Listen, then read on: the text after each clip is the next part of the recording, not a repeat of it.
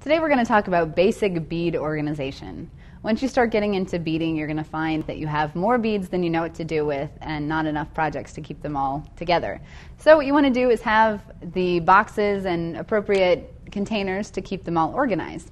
These boxes are great because you can keep all of your beads, you can organize them by color, by size, or just kind of throw them all in there and sort it out later. I like to have a larger box like this with the secure snaps, and then also have a smaller container for smaller projects or current projects. These containers are great because they've got all the different corresponding colors together for one basic bead project.